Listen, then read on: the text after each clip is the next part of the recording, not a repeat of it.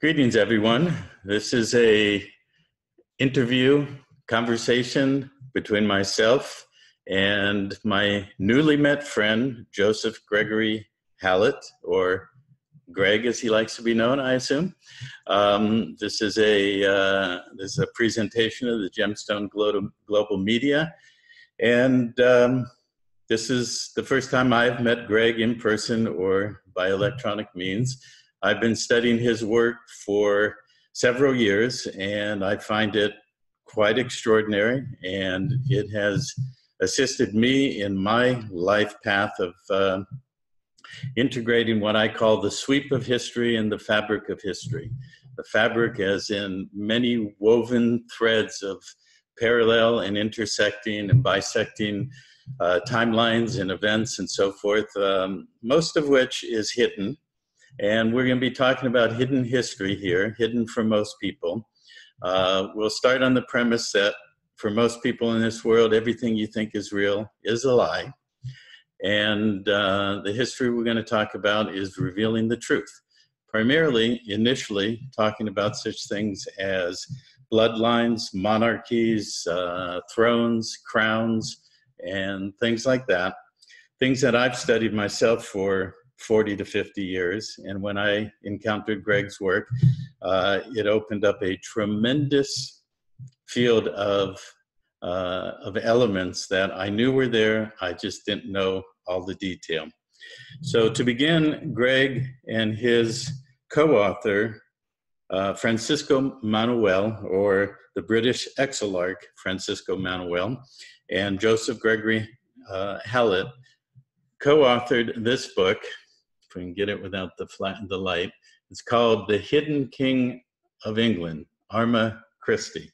It's a 5-volume set, and it has a big image there, a signet, which Greg will tell us a little bit of what that is. And to summarize, basically, it is the hidden history, especially of the last 200 years, of what has really happened with the bloodlines that have taken control of the British monarchy, the British crown, the throne, the current sitting monarch, Queen Elizabeth II, who she really is in terms of her family line, who she isn't in terms of her family line, and things like that. So, Greg, would you like to start with anything in that context? Well, let me say this before you do, that there are many resources of Greg's work. This book, this 5-volume set, is absolutely a must for anybody who would like to know the true history of the world that we live in and what affects our law and our money systems and things like that. But you've done many interviews over the years, and you've told a lot of the detail of the story. So I don't want to spend a lot of time in all of that. We can refer people to those interviews because I have a very wide and deep study of all of these kind of subjects. There are things that I would like to go deeper, not repeat the same content, the same interviews you've done before. I'd like to go deeper and ask some questions and see where we go in the conversation and see if we can bring more of the hidden out to be revealed. So with that, Greg, let's I have to live up to my own reputation now. That's right. Yes, right. Okay, I haven't done an interview for a year, for 12 months. Last one was 9th of November 2017. And various things have happened which indicate that what I've been saying is absolutely true, the truth right on the button and touching a nerve. So I did my last interview on the Thunder Oak, where Tropical Storm Greg came from Mexico and followed the path of Tropical Storm John and then jumped to where I am in Dis. And it was an out of this world supernatural storm. It was like 200% moisture from ground all the way up, no lightning, but thunder. And it was just moving, and it moved towards my profile oak tree that I was photographed in front of. And that oak tree is exactly 777 meters from where I am now, where I sit and work. And 777 is the number of the end times, the times of the end, and the Shin, which is the forbidden secret. And I've been running the Shin, the forbidden secret, since 2010 and possibly well before. And I was chosen to represent the end times with my co-author Francisco Manuel, and then I represented the New Age. The last time that happened was a couple of thousand years ago. So the storm, tropical storm Greg, jumped from Mexico, and Mexico, X means the true King of England. That's what it's code for. So if you loop Mexico, it reads, "Me, true King of England, I come. Me, true King of England, I come." Do you understand? Sure, of course. And then in the last page of Revelation in the Bible, it says, "I will come quickly." And it mentions the word "come" 5 or 6 times in the last page. If you include the last paragraph of the previous page, it's 5 or 6 times. So it absolutely came quickly, and it split the thunder, not lightning. There's no lightning strike on the oak tree. It split the thunderbolt, not lightning, thunderbolt sound, split a third of the oak tree off, which also fulfills the Bible prophecy. And then what it revealed, when the bit that fell down, was Anubis, right? A clear life-size Anubis who's 7'11". And so I photographed it, and then it said in a frozen sea green lake, which was the ground frozen green, and then it should be surrounded by a crown of gold. And when the tree fell down and started to die, it turned autumn at the same time as autumn and produced a crown, which is very close to Queen Victoria's ruby coronet. And then it said an 80-year-old guy with an axe would be there with hail and incense. So I went back to the tree, and there's an 80-year-old guy there with a chainsaw, which is a powerful axe, yeah? Mm-hmm. And he was cutting up the tree and burning bits of it, which was smoke. And there's hail coming down, but it was more like sleet. Right? But it was just so close. Mm-hmm. So what I realized is that the whole world was run on predictions. And we are incredibly attuned to predictions and are always trying to predict things. And when you have two things, there's different methods of prediction, different works. Like there's the tradition received, there's the Bible, especially Revelations and the bit of Daniel, and there's the Book of Predictions, and there's the Rosicrucian cosmography. And when a prediction is happening, it takes precedence over everything else. Everyone, all the other orders, so they just step aside. And according to the Bible, you need 2 predictions to make the claim. And I've fulfilled virtually all of Revelations. I could go through it for about 8 hours and show the images and exactly what's happened, you know, and say, here it is. And the early Christian science, the oldest Christian science, is something called typology theology, which is the transplanting of events that happened then into a new location, right? Right. So they'll have, say, the Sea of Galilee. And here's a code for you. The Sea of Galilee. C is S-E-A, but it's also the letter, it's completely homophonous with the letter C, which is the Roman numeral for 100. Mm-hmm. Right? So when it transposes the Sea of Galilee, it's going to be in a body of water that's 100 times bigger or 100 times smaller. And in the fulfillment of the predictions, it was 100 times smaller. Right? And what's happening with the fulfillment of predictions is they're bringing things from all over the place, including buildings, built forms, steles, which is generally a bit of stone about this big, about this high, with lettering on it in a town that records some events. But what I've found is the stele is absolutely magnificently codified and predictive. So what I've been doing is recording predictions.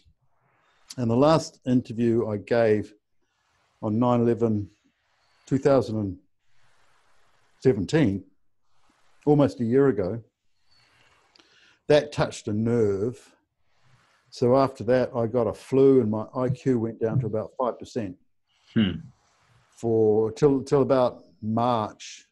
And I could only remember my name. I couldn't remember anyone else's name. You know, and so by sort of April, I could work 1 day a week, focus 1 day a week. And then by June, I could sort of manage about every second day.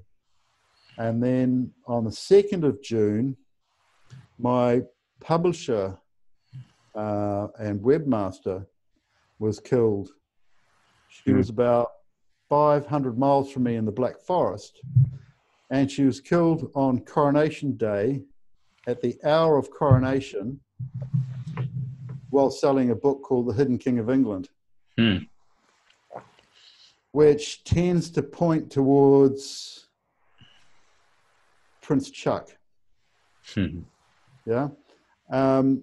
So what happens with with assassinations is that the assassins tend to codify their assassination, which is their work. They tend to codify their assassination onto the person who hired them. Right. So in this way, she was selling 5 volumes called The Hidden King of England, and she died on in German time 1:30 p.m., which is 12:30 p.m. here, on the 2nd of June 2018, which is exactly 65 years after Coronation Day, and 65 means macrocosm, microcosm. So it's a very important number. And on important dates, they try and do events that mark the event. Yeah? So, and at the same time, I was really sick with the same illness that she had, but I survived it. You know, so 500 miles apart, no communication. She's totally sick. I'm totally sick. She dies. I don't. Then that was the 2nd of June. Then all communication with that office stopped on the 14th of June. Then by the 31st of August, they had stolen £400,000, that's the retail value of my books, as well as my 4 backup hard drives. My previous other backup hard drive had been stolen by a Windsor in 2015.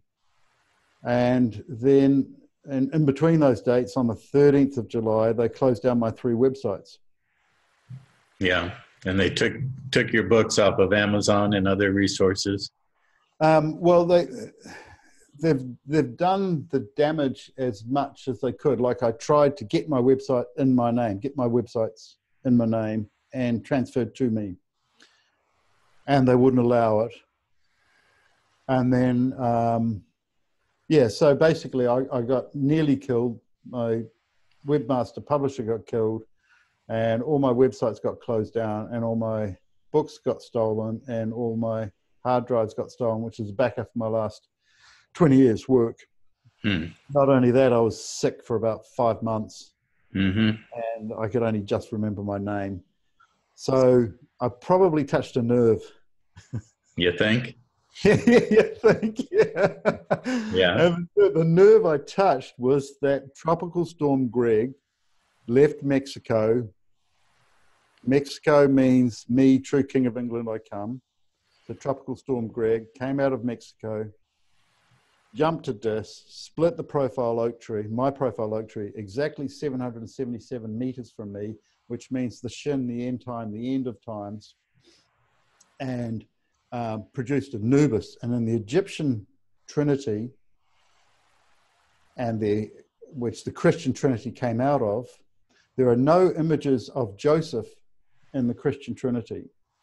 And Joseph is Anubis in the Christian Egyptian Trinity. So when they revealed Anubis, they were saying that I was Joseph, right? And in saying that I was Joseph, they were confirming all of my claims and all of my videos, saying that I am the head of the house of Joseph, which is the highest house. Mm-hmm. It's like the house of the Father. Mm-hmm. Mm-hmm. So they're not denying it anymore. And the Anubis connection is to do with the Heb-Sed festival, which was given to the pharaohs. And the pharaoh means, they were never called pharaohs. Pharaoh means ruler. It was the Greeks that applied the name pharaoh, which came from a ceremony in a Pari temple. But they were always just the ruler. And what they would do to reinvigorate their rule was to do the Heb-Sed festival, which was run around a rectangle, 4 stones, and then people in the town or city would be all around just cheering vigorously, and then be put into a cave-like situation and take some drug or don't take some drug, get administered something by the priest, and then have an out-of-body experience, and then collect some knowledge which would be beneficial to civilization. And that was the Heb-Sed festival. So they put on a Heb-Sed festival for me, 1970 to 1980, and that's how I learned some of the tricks. Mm-hmm. Right? And then they put on another Heb-Sed festival for me in June 2014, possibly going to September 2014. So that leads to some really deep stuff. And what happened with the first Heb-Sed festival, which I passed, which is rare. It's very rare to pass a raw Heb-Sed festival. It's a raw initiation, and it does involve out of body, but it's not out of body experience. It's you get forced out of your body. They try to kill your body while you're out of your body. You got to jump back in your body, save your body. You do that 3 times in about 5 minutes. And during that time of terror fear, you get all the downloads you need to alter civilization for the rest of your lifetime. Mm. That's actually how it works, right? And, you know, I don't tell, afterwards I called an ambulance. And the ambulance driver wouldn't come closer than 20 yards from me because I was so electrified, if you like. Mm-hmm. You know? Glowing. Glowing. Well, I wouldn't say it was bliss. It was. Well, I didn't say bliss. I just said glowing. Yeah. A strong electromagnetic field. Yeah. Huge. Yeah, exactly. So they put on another one in 14th of June 2014, just before the start of the end times. They announced that I was dead. And I didn't actually get to see that until the 19th of June, 5 days later, which is the time of a Heb-Sed festival. It's usually 5 days. And so I was actually living, I'd finished all my books, ran out of money. I was doing what I always wanted to do, which was live in a cave in Europe. And I was living with this cave right by the sea, which was actually the predicted cave. It was actually absolutely predicted that I would be there at that time. So I was in the cave, no electricity, and 5 days later, I'm announced dead. 5 days later, I go to a friend's place, said, can I, turn my computer on? So I get these emails, and so we're sitting around. And then I get all the web messages that I'm announced dead, which was the second Heb-Sed festival. And it's quite rare to have 2 Heb-Sed festivals. They're usually given to a ruler who's ruled for 30 years. He has a Heb-Sed festival. So my first Heb-Sed festival was 1980, and 34 years later was 2014, second Heb-Sed festival. And it's just, well, I tell you what, it just means that when there's codes to be broken, I can break the codes. I just see them straight away. Mm-hmm. I'd like to stop you there and kind of back up and fill in a little bit Yeah. and ask a couple of my questions that I have had. Just for people who are watching who don't have the context, aren't familiar with your work, or who Francisco Manuel is and all of that. The context of that, you've used some terms like the Shin that you talk about in the book, and that is defined as a specific period from 1812 to 2012 that things were basically hidden and underground, that things had to be fulfilled and so forth. And Francisco is the lineal descendant and heir from a specific man,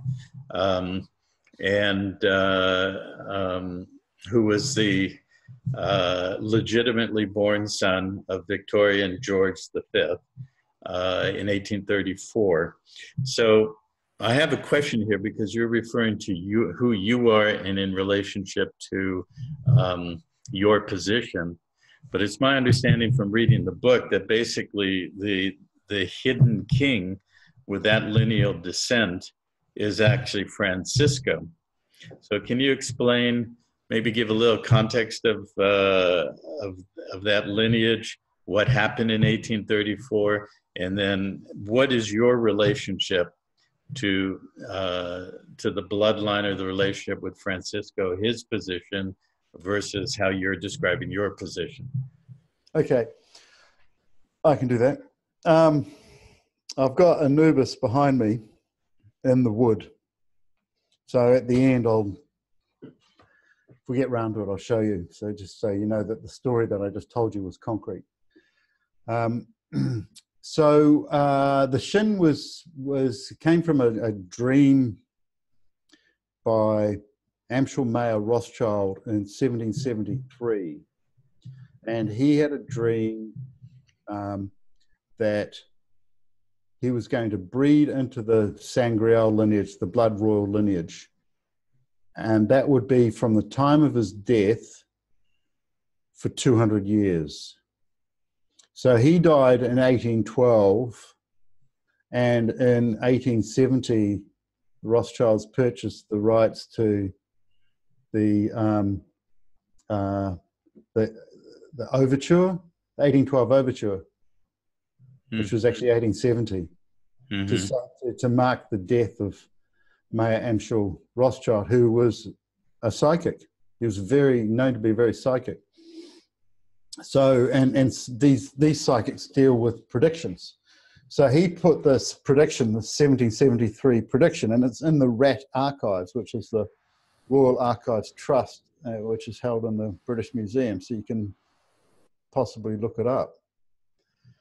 So in 1815, the Rothschilds had or wanted to have the Central Bank of England. So they funded Napoleon, and they funded Wellington, the Duke of Wellington, in the Battle of Waterloo to be in June 1815. But to get the message of who won the Battle of Waterloo back to London quicker than the Pony Express, the Rothschilds got the carrier pigeons and started breeding the homing pigeon in 1814, right? And where they trained the new homing pigeon in 1814 to fly back to Bank in London was 1 kilometre away from Waterloo. Right? How convenient. So the Battle of Waterloo was due to start at 4 in the morning at nautical twilight, nautical dawn. That was normal. But it was raining a bit, and the French so supposedly complained that they couldn't move their cannon and gun carriages, the wheels of them, because it was too wet in the mud. So the battle actually started at midday. Instead of going from 4 for 8 hours till midday, it started at midday and went for 8 hours and stopped just before 8 o'clock at night. So that would mean that the Pony Express was riding for a couple of hours, and then it got dark, so the horse would be slower. And then they'd catch the boat across to Folkestone and then get up to London, and they were getting hassled by Rothschild agents all the way up, like maiming the horse, etc. Mm. What the Rothschilds did was they had their homing pigeons and they had 2 baskets, and they had males with their female breeding partner waiting in Bank in London. And they had the contrary message on the pigeon in case one got lost. So the message would be Wellington won. So if Napoleon won, they'd lift up the hatch for Wellington won and they'd fly back. And if Wellington won, which he did, they lifted up the hatch for Napoleon won. Message on the leg of the pigeon, homing pigeon, was Napoleon won.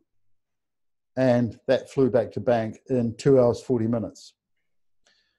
So when they were let out at 8 p.m., they got to Bank at 2 hours, 40 minutes, which is 10:40.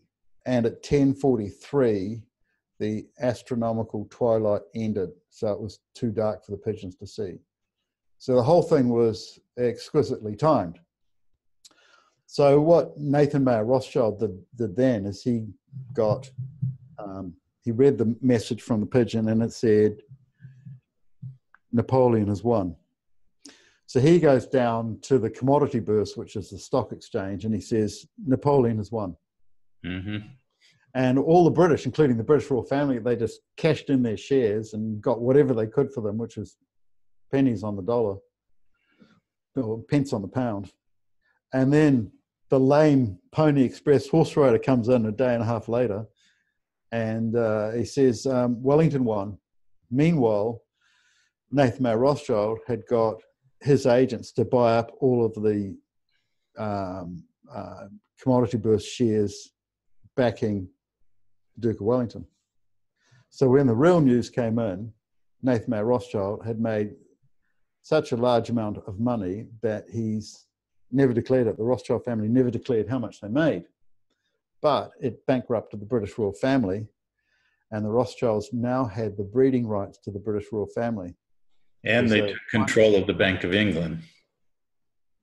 Yeah, and previously the Bank of England, up until about 1837, the biggest depositor of the Bank of England, in the Bank of England and the Bank of Scotland, was Lord Morgado Carvalhal.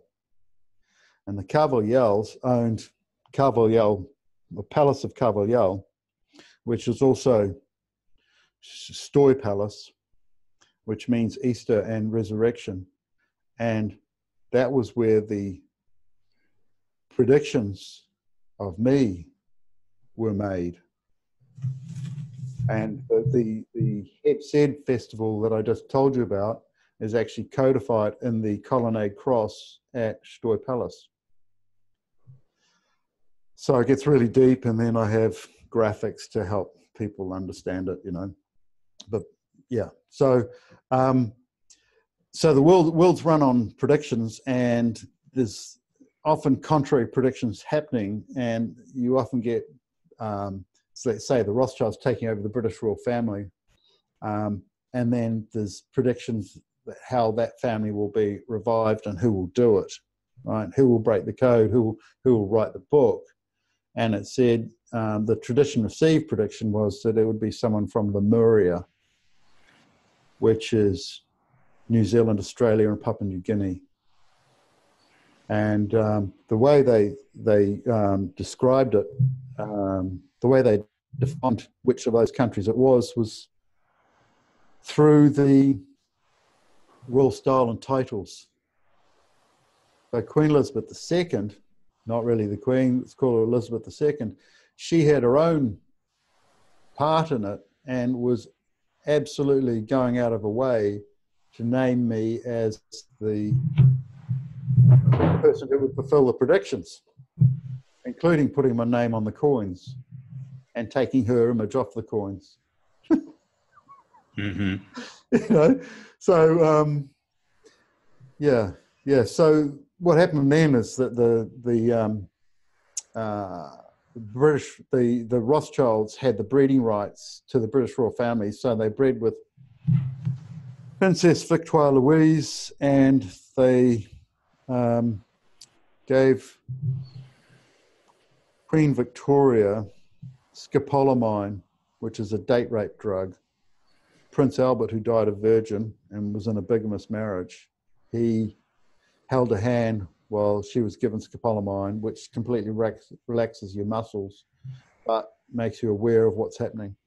And that produced 9 Batard royal, Flatlie royal family children, who are Queen Victoria's 9 official children. They're all Rothschild bastards.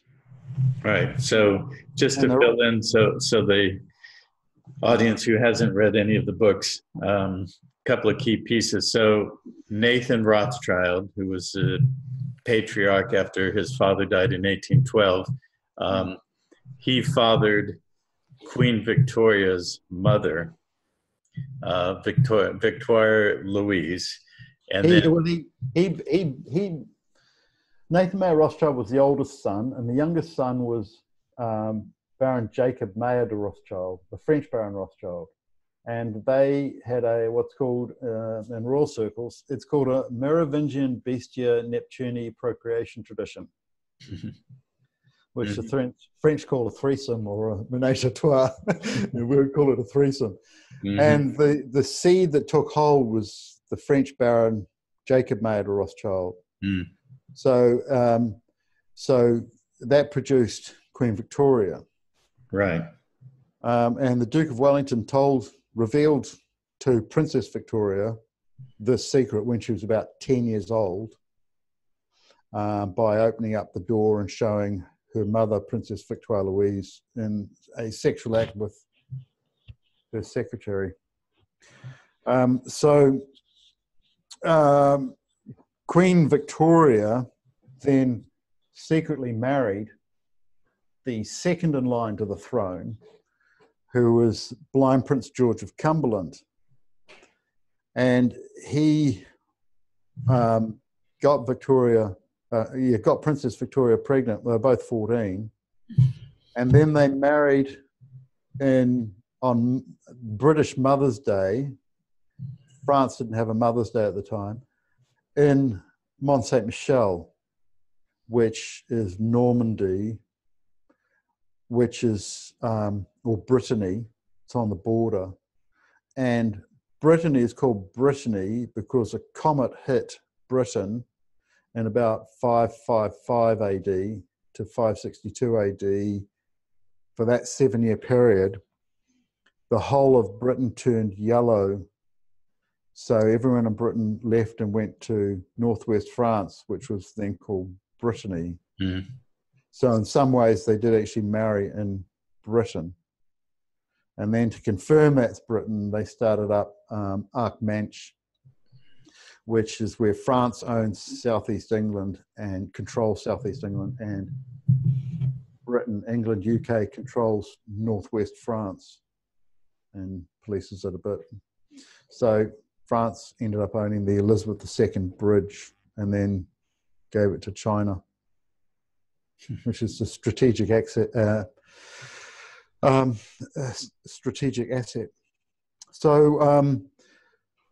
So Queen Victoria got married to the second in line to the throne. Princess Victoria got married to the second in line to the throne, and that legitimized herself, and it legitimized her son, who was born 7 weeks later, and that was Prince Marcos Manuel.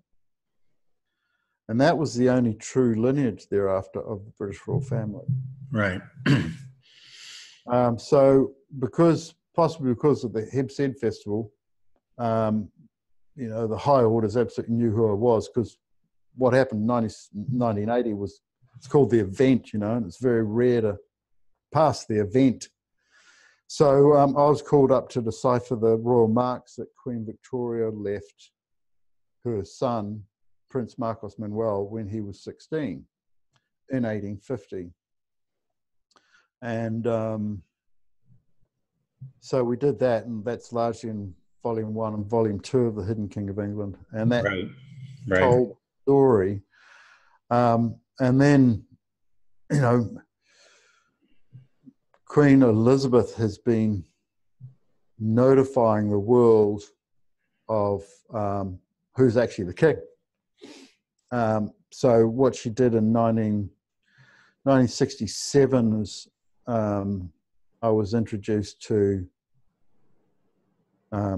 King George VI's son. Officially, he doesn't have a son. He's got two daughters, Elizabeth and Margaret. But George VI didn't sire Elizabeth or Margaret. And George Fitzratimer that I met in New Zealand was King George VII. And when I met him, they changed the New Zealand currency from British pounds and pence to New Zealand dollars and cents. So that's a mark. It's a huge mark because it's currency, and one of the coins is a crown, you know. And they retained the British crown in New Zealand, so it was kind of usable for another, till about 1971. And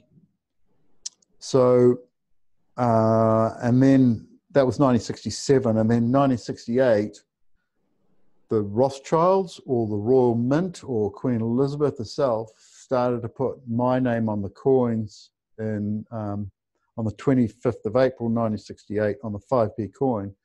The coin started to read Elizabeth II Greg, which is very nice of her. Because on the coins, they're written in all caps, right? All caps letters have to be read as though they're in ancient Latin. Well, they are in ancient Latin. So then when you read them as how they appear to be in English, it reads Elizabeth II Greg Hallett Ibis. And the tradition received is the king is delivered by the ibis, right? And in the name Elizabeth is Hallett. And what's left over is IBEZ. And the code for that is 3 strikes and you're out. The E becomes an I. Mm-hmm. Yeah. And that's why they invented 3 strikes and you're out. It's a code. And the other is you just get the Z and you look at it in a rear vision mirror. It's an S. Mm-hmm. We all have mirrors now. So then what they did was they gradually put Elizabeth II Greg on all the coins, ending with the £2 coin on the 15th of June 1998. And the days between the Elizabeth II Greg going on the 5p coin and going on the £2 coin is 11,011 days. And 11 means M. So it reads M0M, which spells Mom.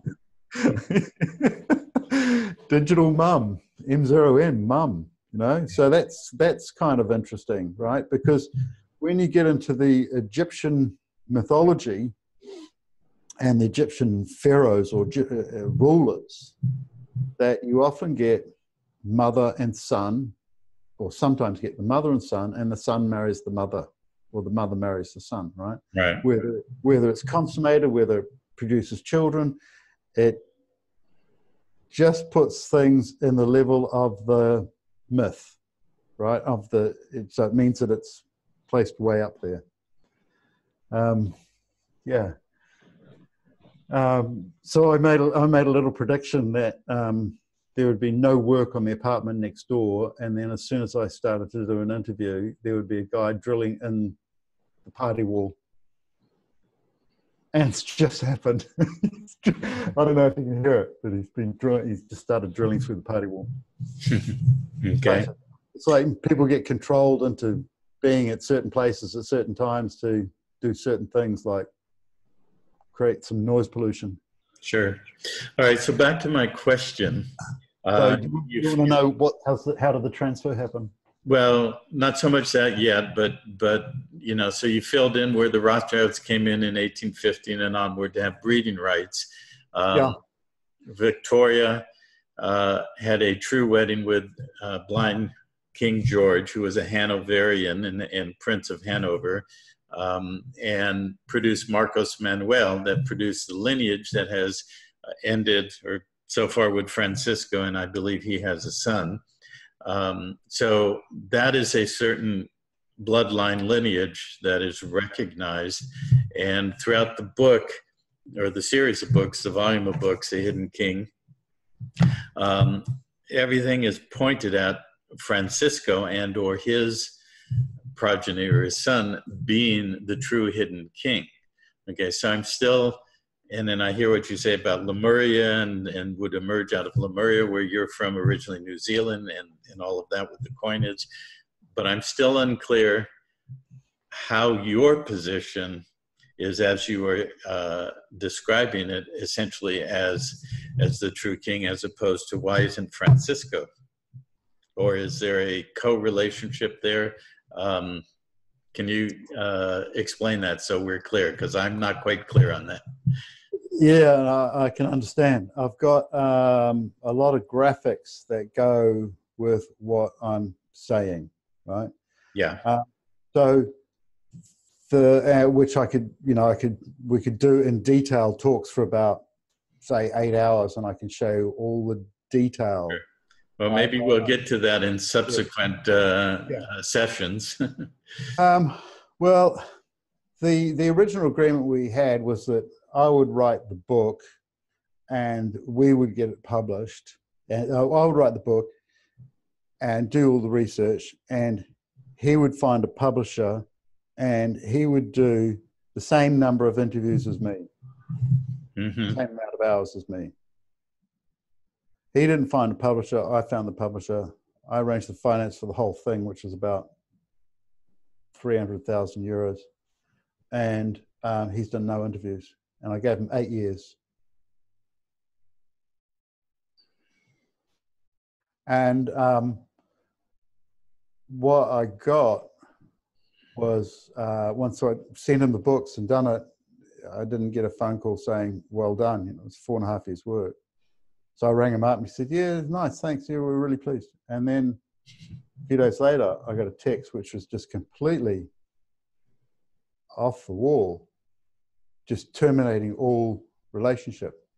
Wow.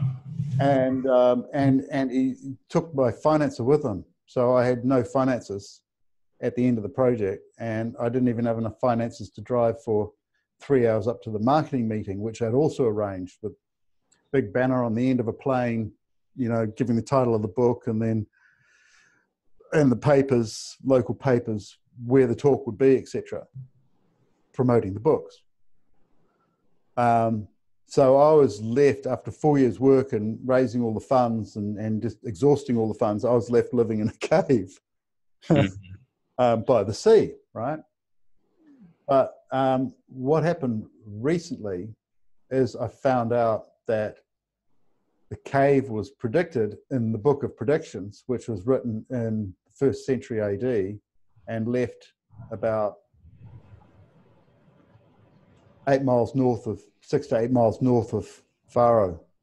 And that was found by Sir Walter Raleigh on a British Let's Steal Portugal and Spain's books and put them in the Bodleian Library expedition, right? So they, in 1596, the British went to Spain, to Cadiz, and raided it for books.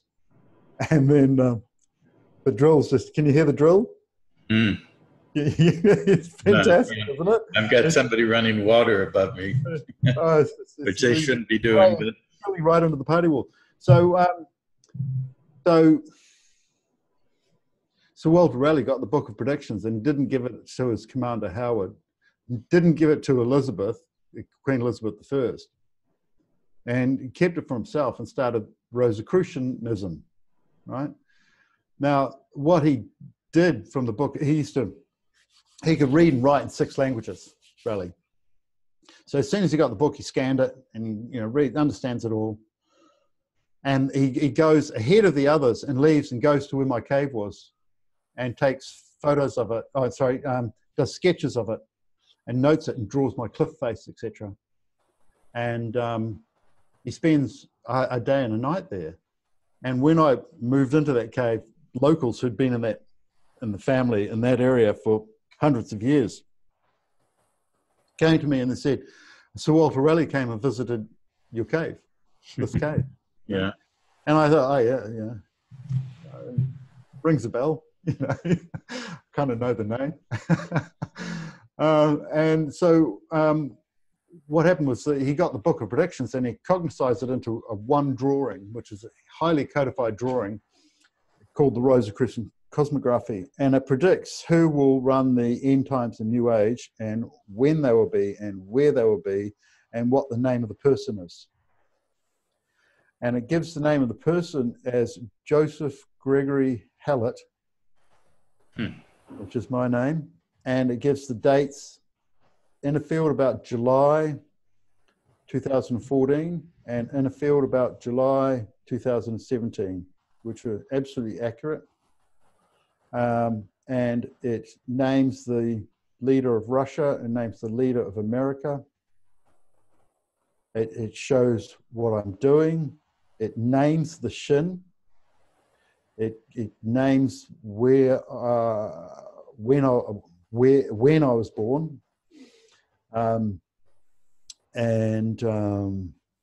It's just fantastic.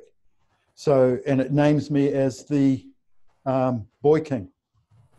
Uses the word Tut, as in King Tut, and it's written in a Memphis style.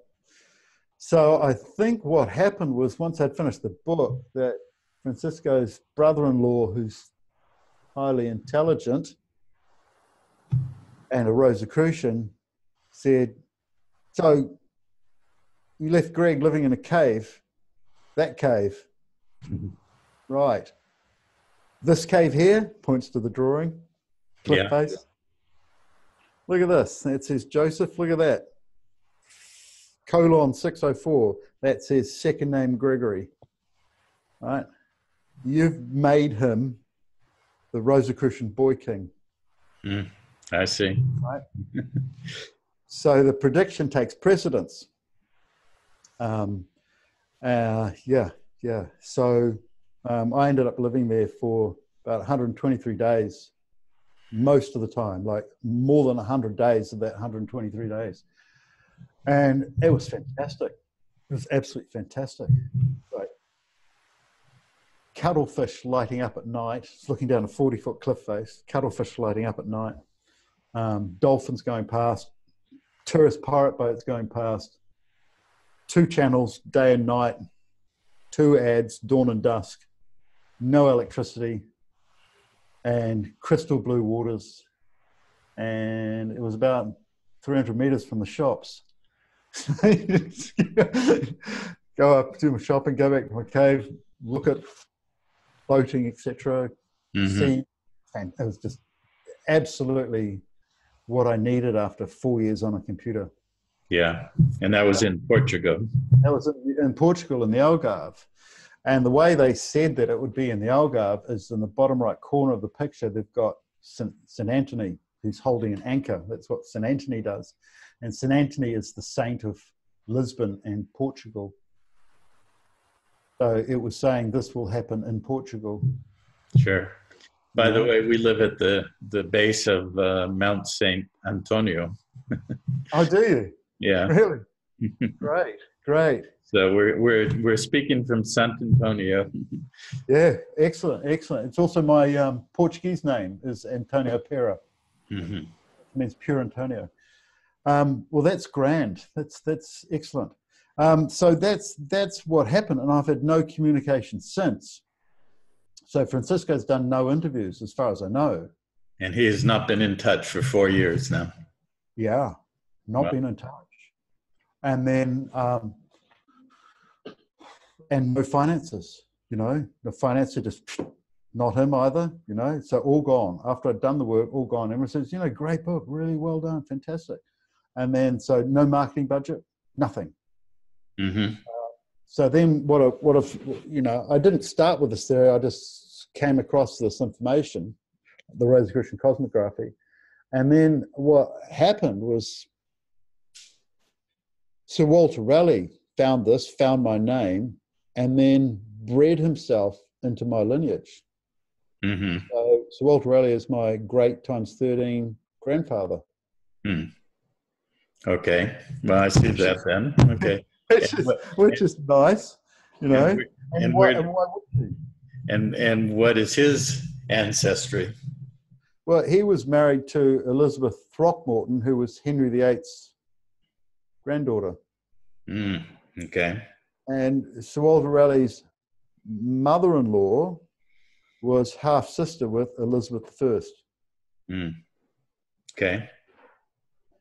So Sir Walter Raleigh was part of royalty. He's great friends with Sir Francis Bacon and Sir Robert Devereux, who were half-brothers and who were the children of Elizabeth I as Right. well. Right. So he was basically the only non-royal surrounded by royals.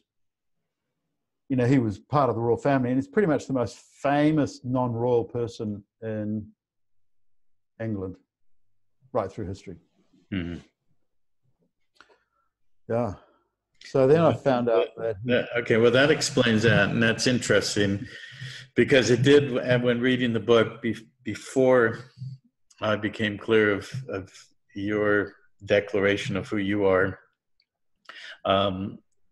you know, because the theme of the book, or the 5 volumes, is essentially that there is a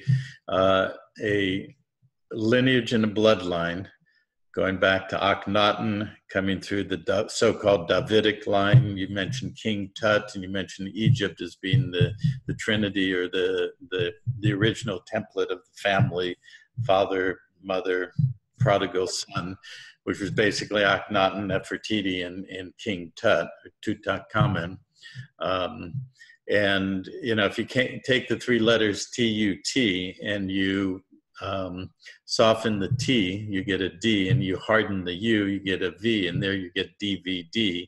And there's that phonetic mirroring of the Davidic root, or phonetic starting point of the claim of a Davidic line, leading all the way up to the insertion of the Rothschilds into the so-called royal line. And even though Marcos Manuelo is considered the true legitimate son, the fact is that his mother and his grandmother still were Rothschilds, or had Rothschild genetics or bloodline in it. And so I'm kind of getting the impression that at some point there was, in the period we have been in the last 10, 15 years and where we are now, from what you just related, that Francisco effectively terminated that lineage, or that claim. And there's sort of like a switch of lineages or bloodlines that now has precedence or preeminence with your standing. Would you agree with that? That appears to be what's happened. Mm-hmm. Okay. It does. And so what happened was that in terms of the occult, you've got things like Freemasonry, Rosicrucian, Templars, Illuminati, and Priority Sion up the top. Right. And about the 2nd of June, the Priority Sion contacted Francisco, who contacted me and said that we'd been chosen to represent the end times. Mm-hmm. And they wanted a sacrifice. and that sacrifice was me. Mm-hmm. Right? And I'm standing on the same cliff face that Sir Walter Raleigh had drawn. So I had to come out of my cave. So I got in a cave. And if you're going to be a biblical figure, you have to live in a cave, right? Yeah. They all lived in caves at some time. Now, if you've lived in a cave, especially the gentleman living in a cave, you know, you might be fulfilling a biblical prophecy. So I come out of the cave, answering the phone, and stand on the exact cliff face that Sir Walter Raleigh had drawn that had been predicted in the 1st century AD in the Book of Predictions. And I'm getting this phone call, and it's a bit fuzzy, saying, you know, we've been selected. I've got good news and I got bad news. You've been selected to represent the end times. But you've been selected for the sacrificial sacrament, Yeah. right? Yeah. And then, and then in the next week after that, about 7 people around me died. There was a car accident. There was a guy got stabbed on the beach about 400 yards away, swam around in front of my cave screaming help, and I didn't did I hear that? I'm not sure. You know, choppy waters, and I was about 9 paces back from the cave top. And then the next day he swims around to another 300 or 400 yards, lands there, gets stabbed again and killed. He got killed. And then so French tourists, young teenage girls driving down, and they got hit by a truck, and I heard that. Truck pulled out and hit that, and 1, 2, or 3 died there. And then about 9 kilometers away, there was a gas explosion in a house, and a famous artist and his gay lover, they got killed. These are all within hearing distance. And then Rick Mail came to film 340 meters from me. And then instead of staying the night, he flew back that day, and he died the next day about 1:30 of undisclosed condition. So, coincidental, I don't know. But a lot of people died, and I didn't, which I'm slightly happy about. But anyway, so I represented we represented the end times, and 2 people represent the end times, and 1 person represents the new age. And it's, you got Ouroboros, which is around the sun. So you got basically, it's a blue snake and a yellow snake. You're seeing in color, and they flash on and off, and they're chasing each other around the sun for 2,000 years. Or 2,005. Ouroboros is a snake that's eating its tail. Yeah, well, it's actually 2 snakes, one chasing the other. Okay, yellow and blue. So you got a leading snake and a following snake. The following snake betrays the leading snake and eats it, swallows it. Okay. And then regurgitates it. And that's the act of betrayal, as you see in biblical stories, etc. Acts of betrayal. Judas betrays Jesus, right? It's act of betrayal. And the person who's betrayed is the one that represents the new age. So that's how I came to represent the new age. I represented the end times with Francisco, and that's 40 days. And it's from the 7th of July, 2014, which is 777, which is actually the number of the end times, 777. And it's actually, 777 is actually written above the windows in Stoy Palace, which was exactly 51 kilometers away, exactly. And that's called the End Times Palace. And it's got 777 written above the windows, but it's actually done to make it look like Christmas pine trees. And when the light catches it, there's your 777. So, whether Francisco betrayed me or actually put me in the position because he had seen my name come up on the Rosicrucian cosmography as the person predicted to represent the end times new age and be the boy king, as my name was on the coins from the age of 6 and then to 36, from 1968 to 2008 and ongoing.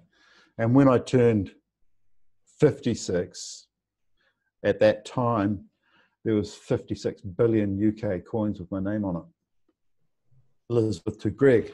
And then Elizabeth had taken her face off the coins in 1968 and used her body double. She's got a name, something like Mrs. Sanderson, something like that. And you can see Mrs. Sanderson on the coins because she's got a different chin. It's more cannibalistic. it's a greasier, bigger, clumpier chin. All right, and that's Mrs. Sanderson. It's not Elizabeth. Mm-hmm. And when Elizabeth was sick a couple of years ago to do the Queen's speech at Christmas, New Year, that was Mrs. Sanderson talking. Yeah. Yes. And what do you do? Where do they keep Mrs. Anderson in the basement of Windsor Castle? Pretty much. Yeah. Well, yeah. But we don't need to go down that path. No. So what's happening is the fulfillment of predictions, which I'm quite happy about, because so what they've done is in many ways, not even counting the 65 billion times on the UK coins as one event, they've still named me as the boy king and the king many times, including Queen Elizabeth's agents briefing me as though I was the sovereign. Right? Because from about 2002 to 2009, I was an intelligence confessor, which is a position that doesn't exist, but it means sovereign, right? Because intelligence goes and confesses to the king, says, well, this is what's really happening, give me the skinny on it. And that's what I was getting, so much so that in 2007, the intelligence Christmas Eve party was at my place. Right, so the stories can go on and on and on, and it is as surprising to me. But when I look at the book of predictions, or rather what I've got access to, the Rosicrucian cosmography, and when I'm looking at listening to royals in the Sangreal lineage, the blood royal lineage, relate the tradition received, which they often do in like a trance. They'll sit next to me and they'll go, and then they'll say some stuff that they heard on a dinner table conversation, family dinner table conversation when they were a kid, It's precious information, and then they'll come out of the trance. That, and then all of Revelations in the Bible I fulfilled. Plus I was initiated into the House of David. So I can claim to be first in the House of David. And that's what they've really been looking for.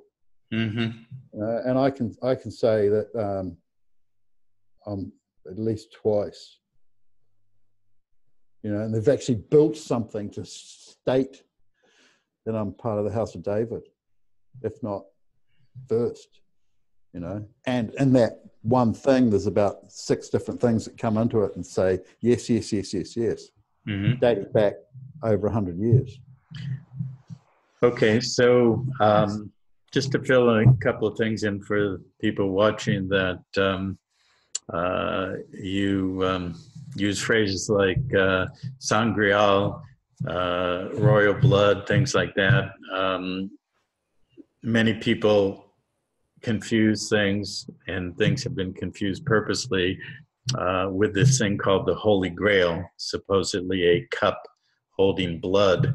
And it's an interesting play on language. San, which means holy or saint in Latinized languages, French. San Graal, which means the Holy Grail.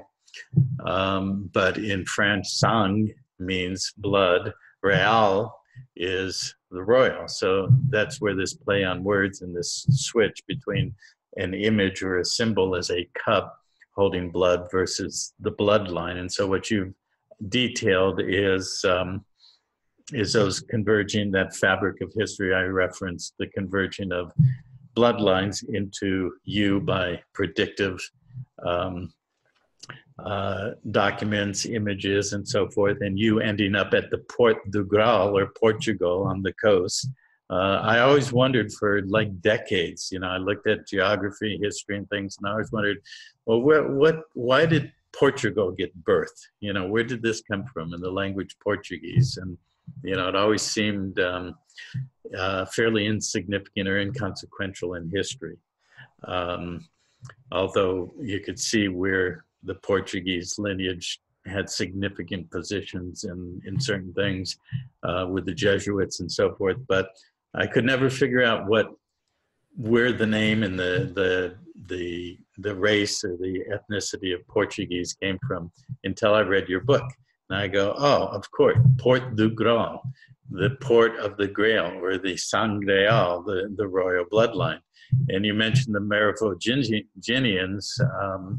which some people know about, most don't, but that was a bloodline that ended up coming up from southern France between the 4th and 7th century, went into the Franks and Charlemagne to Otto the Great, which created the so-called Holy Roman Empire and all the houses of Europe. This is what I call the interweaving fabric of history. All the attempts to justify and codify in this holographic matrix we exist in, this preeminence authority to rule humanity, which I personally wholesale reject because they haven't done a very good job at it to begin with. And ultimately, when you get into the depths of it, it's all a cult of death. My background, my expertise is almost 30 years of studying law and money mechanics and how that's evolved in history, and how all the esoteric things, elements, numerology, language, gematria, and so forth, how that's woven into the legal and the monetary system. You clearly have a masterful grasp of all of that and a vast compendium of historical understanding of all that. What I teach with our university and through the materials that we're bringing forward is to understand that this symbolic codification in this holographic reality we're in is what has been used to entrain our minds to project and accept or consent to this hierarchical structure of royal lines and monetary dominance and all the rest of it. So now we're moving into the new age, okay? A new astrological new age in terms of the astronomical relationship between the solar system, the planets, the cosmology, that larger whole in the galaxy and universe we live in. And we're coming into fulfillment, as you've been talking about, fulfillment of predictive prophecies and all of that, leading to your individual embodiment, personage, and position. So if you are the boy king here to pronounce or to open the gateway, so to speak, to the new age, in our point of view, our meaning the PanTerra Society and so forth, awareness is equal to responsibility. And so here we are, many people starting to emerge, as a biblical prophecy says, the first shall be last and the last shall be first. So we're all, in many ways, common people who are suddenly waking up to a much higher sense of awareness and responsibility. So where I'd like to go from here in this dialogue is, how do you see your responsibility in the position you're in? Where do we go from here to start healing this world and setting things right in the tradition of what Lawrence Gardner called the Grail King tradition, which is that a true king is one who is truly a servant of the people and is not self-aggrandizing in the egocentric way that we see going on today. Yeah. So there's a lot of responsibility in what you're describing, and there has been in effect, an abdication from that bloodline leading to Francisco, as you just described it, to you. So what is your responsibility and where are we going to go from here? Well, what I would like to do first is have some more interviews where I show the graphics so that people can get really grounded into what I'm saying, so that I establish my position first.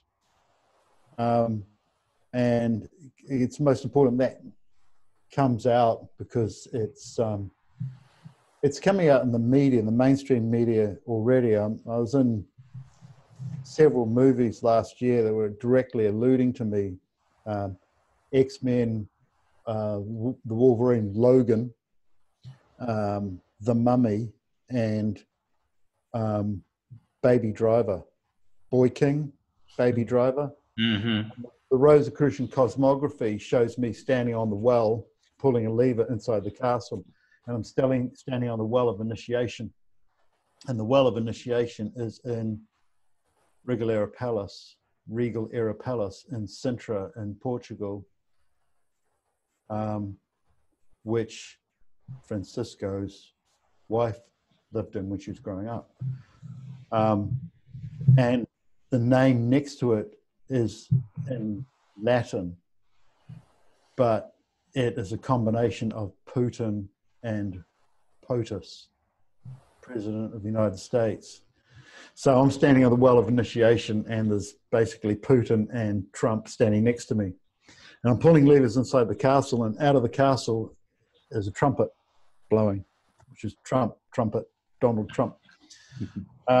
So what I want to do is go through and explain this. And then as I was representing the End Times New Age, the Rosicrucians, I'm not a member of any organization. I've never met any of these people.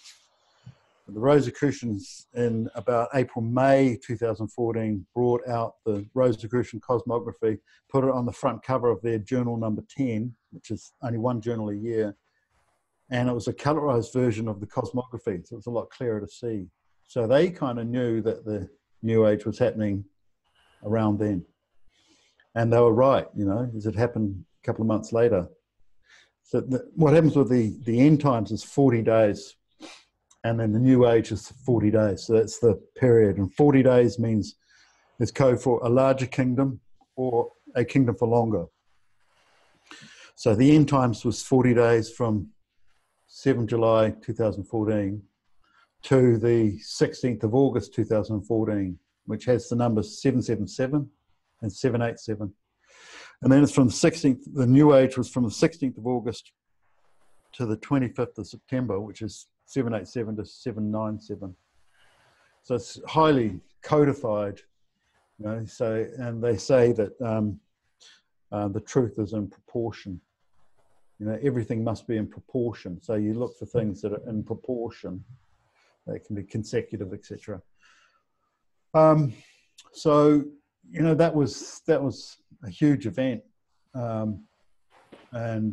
It's a bit like the 6-5, the macrocosm, microcosm, where the macrocosm comes down and then the microcosm. So you got the 5 as the person, 6 is the whole super universe. And so what I did is I went around to archaeological sites to check them, and you know, occasionally I check them and find that they were energy points, right? So I went to this one particular archaeological site near Alvor, and it had a bit of grass on it, which is rare, and it was fine grass, and it was turning into a hexagon. The grass was turning into a hexagon pattern. I was going, that's a hexagon. And then it would turn into a pentagon pattern about a minute and a half later. And I go, it's a pentagon. And then 90 seconds later, I go, it's a hexagon.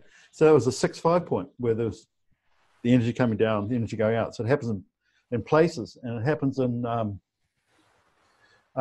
time as well. So the End Times New Age was a major point for that. And then after that, we had the times of the end. So the End Times New Age was predicted to be, in the Rosicrucian cosmography, done in the 1st century, in Pharaoh, which means pharaoh, which means king or ruler. It was done in the 1st century, and it was predicted, and they gave the date as XX, which is 20, and then a big 1, which was a feather, and then a 4, which was another feather. And the feather is in Portuguese is Pina, and Pina Palace was built by King Dom Ferdinand II of Portugal, who had brought Marcos Manuel to Portugal, Prince Marcos Manuel to Portugal, Queen Victoria's firstborn son. And then he built the sister palace, which is called Stoy Palace, which is the Palace of Easter Resurrection, and it's the End Times Palace. So when they said it's in a field about July 2014, and they did the 1 and the 4 with a feather. They were indicating Stoy Palace, you know.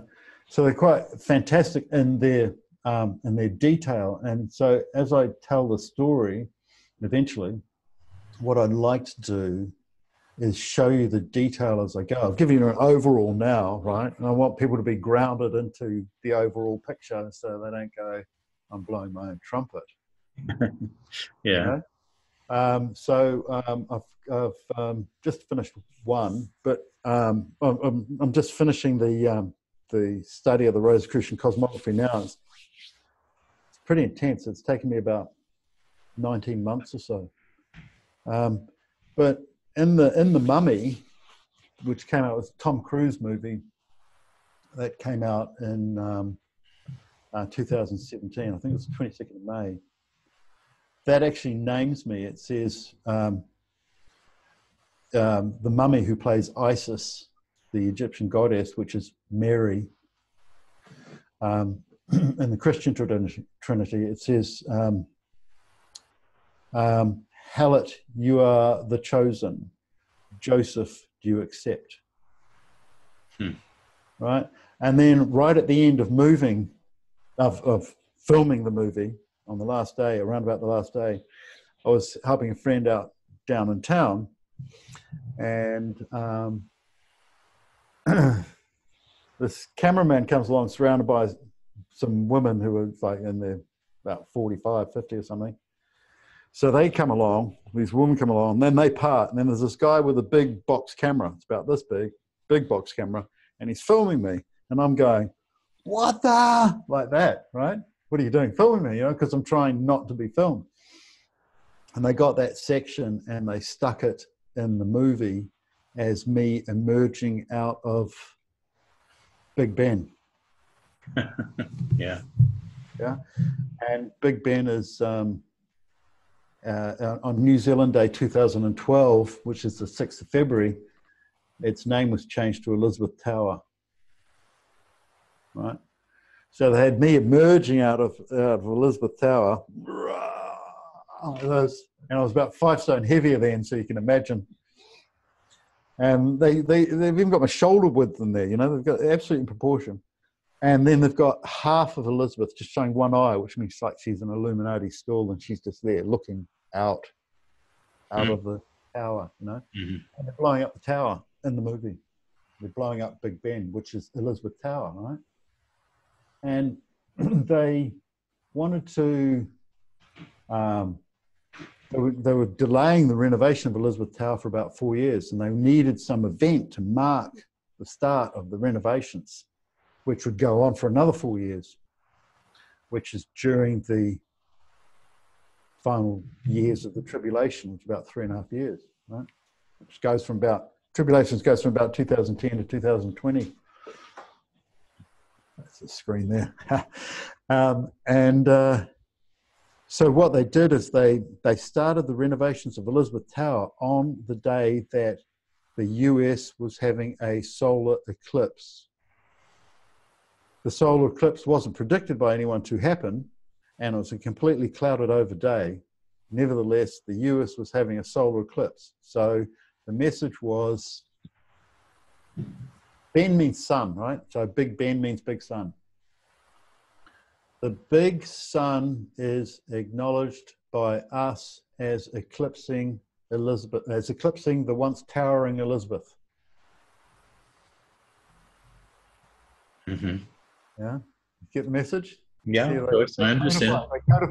They codify the message, right? So they're saying that New Zealand Day, so it's someone from New Zealand, is eclipsing Elizabeth. So that was on the 21st of August 2017, and they'd already named me in The Mummy, which, you know, the mummy is what British people call their mother, and, you know, right, the Queen. And they're saying, Hallett, you are the chosen. Joseph, do you accept? Right? And then she says, E, you are the heir. E, you are the hair, right? And I've got an E in all of my names. Joseph, Gregory, Hallett. It's an E in every name. It goes, E, you are the heir. And then Tom Cruise, who's playing me, nods 3 times for each E, right? Mm-hmm. Mm. Yeah. Okay. So they've really codified it. And actually, when he was filming it, oh no, that was earlier. It was 2012. Yeah. Yeah. So,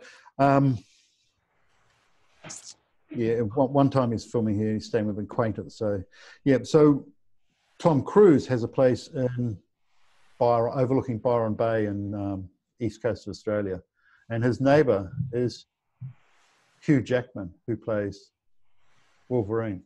Right. And they both represented me in movies and named me in 2017 movies about 1 or 2 months apart, which is kind of interesting. It sounds like they're having a barbecue on their terraces overlooking Byron Bay and going, oh, let's give this guy Joseph Gregory Hallett a crack, and we'll put him in the movies. We'll name him and allude to him according. And the secret orders are going, yeah, we need to name this guy. We need to get it out there as to who he is through as many mediums as possible, film and. So were you invited to be on the set of The Mummy? No. I didn't even know it was being filmed. I didn't know anything about it.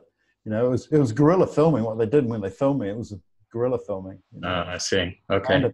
So the guy with the big box camera comes walking down the street with 6 women in front of him, so I can't see him. Oh, and then he's filming me from about this far away, and I'm going, what the? And that's what they used. Okay. All right. So no doubt there'll be a story coming out saying something, we filmed something else or whatever, but it's recognizably me. And the dates fit and the eclipse fits. Yeah. So back to my question. Here we are now in this time moment. Almost November. Today is October 30th. Tomorrow is their Halloween, and the next day, the Day of the Dead in 2018. A very propitious and significant pivot point coming up in a week. The elections here and all the stuff going around, all of that.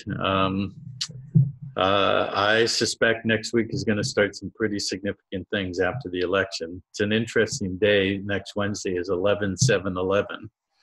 So you've got your 11/11 there flanking the 7. I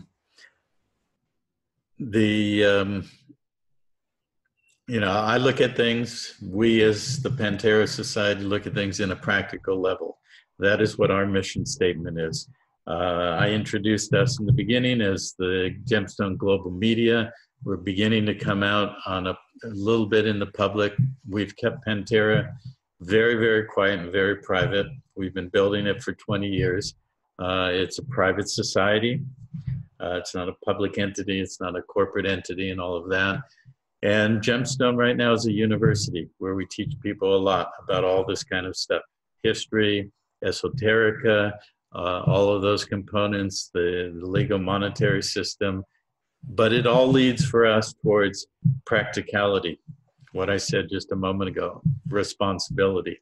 We have taken on ourselves the responsibility of this world. We have significant intentions with the media to open up more levels of revelation and truth. We are in what I like to call, we're riding the waves of the apocalypse. It's a waveform moving through the particle incrustation of this overlay of the false reality, whether we're talking about false royals, flat live royals, false systems, monetary systems of bondage, things like that. That's all breaking open. We're revealing the truth. The truth brings awareness, but with awareness comes responsibility.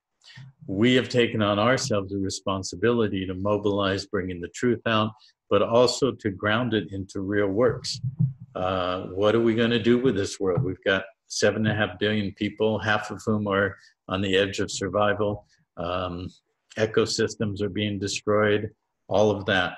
So with your position, and I believe you're from everything I've heard you say in this conversation, you're at a significant pivot point as well. Everything that's led up to this moment has solidified who you are, where you stand, and your position.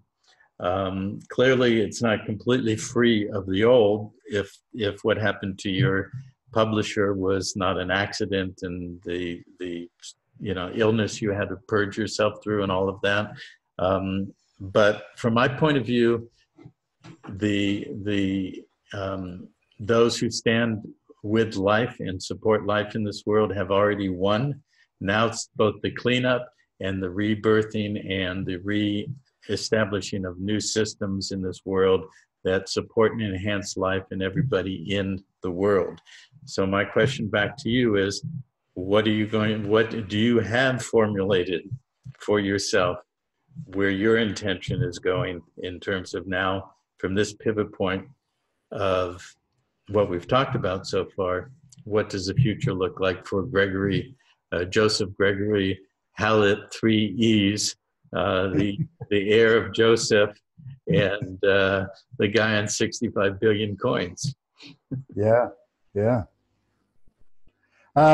Well, I've tried to have my information heard in court. I deposited about 300 pages of information just claiming the Prince Pretender status. And just claiming what? I didn't hear that. I went to the High Court Queen's Bench in the UK and put a case forward and paid my £10,000 deposit to claim Prince Pretender of the United Kingdom.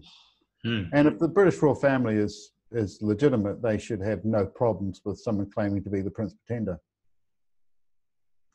But the 2 judges refused to hear the case. The first judge, he had to be a High Court Queen's Bench judge, which is top judge. And the first judge was a district court circuit judge called Martin Parry, who was the lowest judge. District court circuit judge is a joke. And he signed it as though he was a High Court Queen's Bench judge.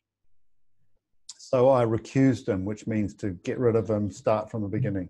Right. And then, so I got another judge, and this time it was a High Court Queen's Bench judge, Daniel John Pierce Higgins QC. And he misread my recusing District Court Circuit Judge Martin Parry, because he was a circuit judge and not a High Court's Queen's Bench judge, as an appeal to appeal, which it wasn't. It was just getting rid of him. So he said the appeal to appeal is denied. But I was just recusing the first judge because he was lying and biased. So I recused the second judge as well. And then because there was 80 counts of bias between the 2 of them, it was actually found in my favor. Because when you've got biased judges under certain rules, 3.531, I think it is, in combination with another rule, you are allowed to find in your favor with the courts, because effectively twice the judges have been absent. And bias means it's found in your favor. So what they're doing is they're agreeing with me, but they're not putting it affirmatively in writing. They're doing passive acquiescence, right? And rather than cognitive affirmation. So they're kind of waiting for media, really. So what I really want to do is to show all of my visuals, which are quite substantive, and like what I'd like to do is to go through, even with you, with my little videos I've got on me being named as the Holy Grail by Monty Python.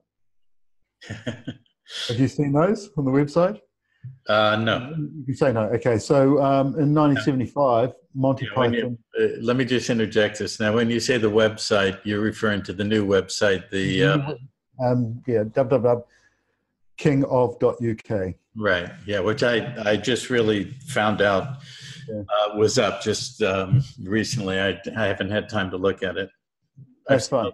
I've seen a lot of it from before, all the things you're referring to, but not this one. So just so everybody knows that that's your new website. The new website is kingof.uk, and if you're going to order any books or Amazon things, order it through the new website, kingof.uk. If you order anything on the old website, it goes to a deceased account, and they're not letting me transfer the whole thing over. Right. So, more obstruction. So the two movies, Monty Python and the Holy Grail, 1975, they've got the writing on the wall, and the writing on the wall, if you flip it left to right and upside down, left to right for the Freemasons, then upside down for the Illuminati, it says Holy Grail, but it also says Greg Hallett, and it also says 777, meaning Gregory Hallett, Holy Grail, will be running the Shin. And that's 1975. From 1975, the New Zealand government, New Zealand judiciary, and the CIA believed that I was the Holy Grail. And I used to watch Sand on Beach Road in Tauranga in New Zealand, which is the biggest volume harbour, and watch heroin being dropped off boats on a pallet, with the pallet broken open, with dark blue and black jerry cans attached to the broken arms of the pallets. And then two divers and then two wetsuit guys and another two guys on the shore dragging the heroin up. And it was 300 meters, 300 yards of water that was from the channel from that deep, about a foot deep, to no depth at all. So you could actually see them dragging it up. And the person, and then it was taken up to short way up the hill, turn left down to a dead end street to a house that I was gardening the neighbours for, which was a relative of the person in that house. And that person who was in that house then is now the Deputy Prime Minister of New Zealand, called Winston Peters. So in 1975, the heroin was being taken to his place, out of the harbour to his house. And virtually every New Zealand Prime Minister, every leader of the opposition in New Zealand who's become Prime Minister has been a heroin trafficker. And it's called the Queen's Heroin. And that's run by Prince Philip. He uses the heroin to try and eliminate the Holy Grail, who's got a stronger claim to the throne. That's why they're doing it. So they've been attacking that on me since I was 15. I'm not sure if that answers the question. Well, maybe not. We may get back up to it this session or the next one. Are you finished describing your case with the two judges and the recusal? Oh, yeah. So the what's happening is that the £10,000 I put forward, what the judges are doing is denying cases with a line. It takes them 5 minutes to deny a case, and they keep £10,000 because they're laundering the heroin money.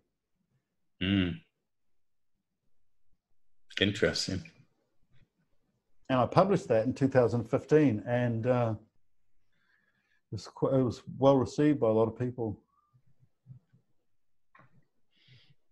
Yeah, and then so what happened was Elizabeth had to abdicate to me again, and one of the ways they abdicate to me is through heroin. How so? Well, bringing it out of the harbour right in front of me so I can see where it's going. And I produced a poster in 2016, large poster showing the illegitimate royal family and how it was illegitimate and who the true royals were, and with me on there as well, including Francisco next to me. And the deadline for them to rebut that was 1:001 a.m. on the 1st of January 2017. Now, 40 days means a larger kingdom or a kingdom for longer. So if they're going to acknowledge me, then 40 days after that, which is the 9th or 10th of February, they're going to do something. So what they did is they got 360 kilograms of cocaine and dumped it on the beach right next to, the closest to me, where I am in East Anglia. And if you take 3 different roads to get to that particular location, they're all exactly 40 miles. Right. So what I was saying is, you've got the kingdom, we're dropping heroin and cocaine, and it's symbolically the same thing, called the Queen's heroin. And no one can charge for it. No one's come in and claimed that 360 kilograms of cocaine, right? 360 means the full picture. Yeah, right. Yeah. Full circle. 40 means bigger, full circle. 40 means a bigger, larger kingdom for longer, and the date being 40 miles, and the date being 40 days after I presented them with the royal family with the poster showing that they were illegitimate and that we were legitimate. They then they stamp that with the value of 360 kilograms of cocaine, which is worth lots of money. 4 million pounds, maybe 4 million pounds. It's been a while since I checked the market price. Were they trying to hand off the family business to you? So, I had a detective come up to me and talk to me about it, and he's fronting by having 2 kids with him, 2 little kids who are about sort of 6 and 7, boy and a girl. Maybe his children, maybe not, maybe just a front. But I told them this. They couldn't work out what it was about, and I told them the story, and they were seriously listening. And then I said, what usually happens is Prince Philip, who's the head of the triumvirate, which is the heroin trafficking, right? Prince Philip's the head of it, right? Because he wants to nab the Holy Grail, because it's a threat to the throne, right? So what Prince Philip invented, he's in the Navy, is he invented the seahorse, which is a screamer. And so they usually dump the heroin, so it's weighted, and it's got a seahorse on it, and goes to the bottom of the sea, and then the seahorse goes up about, let's say, 10 o'clock at night, and for about 20 minutes. It screams in high frequency scream, so you need a screamer decoder so you can hear it. And then you go to that location, you try to get there in 20 minutes before the screamer drops down, and then you grab hold of it, and then you can pull up the heroin. And this time they got 360 kilograms of cocaine, and they let it wash ashore with no screamer. Right? So that's pointing the finger.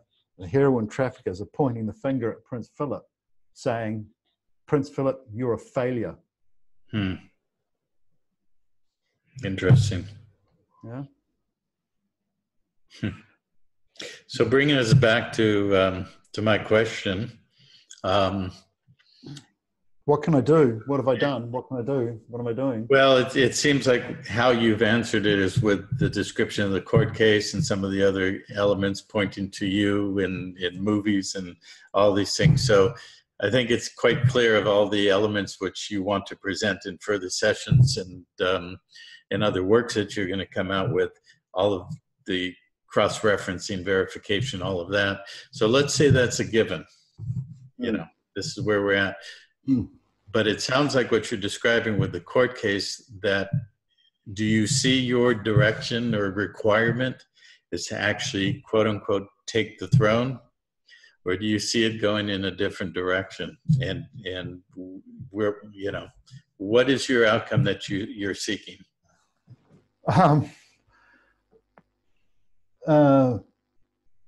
and one of the things I need, because I used to get things signed by notaries in an affidavit, but in about July 2015 or 16, July 2016, the notaries started to refuse to notarize my stuff because they swear 2 oaths to the Queen.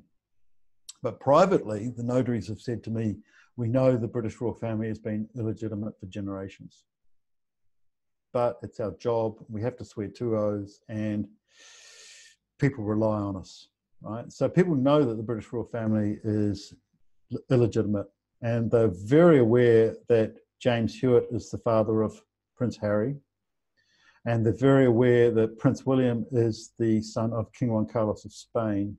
Right. And I toppled the Queen of Holland in 2013, and I toppled the King of Spain in 2014, which is also actually drawn in the Rosicrucian cosmography.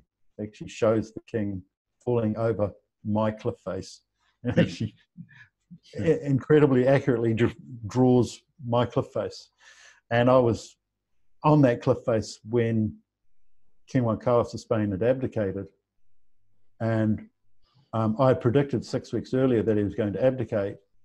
And that when he did abdicate on the 29th of May, Saturday, at 10 a.m. on radio, Sachin Coburg and Gotha congratulated me at 6 p.m. that night for predicting it. And at the same time that was happening, Portuguese Navy parked outside my bay and saluted me. That was good.